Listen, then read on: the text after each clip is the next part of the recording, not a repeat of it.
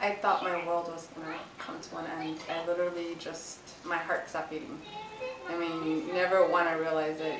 You never want to get any news that your daughter's sick or your son's sick. Or I literally, I felt my heart coming out of my mouth and just, I couldn't breathe.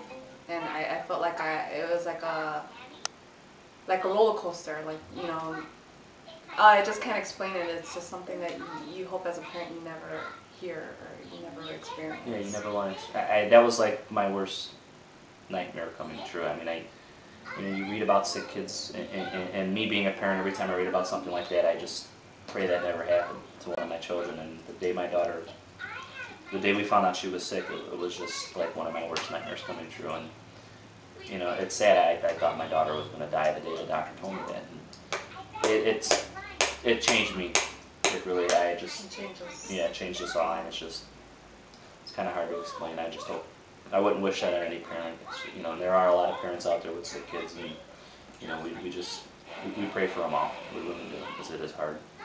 We just cherish every single second, every single moment, because we're living on borrowed time, and you know, just appreciate each other, and we're there for each other. Stephanie's going to be on anti-rejection medicine for the rest of her life, and it's costly.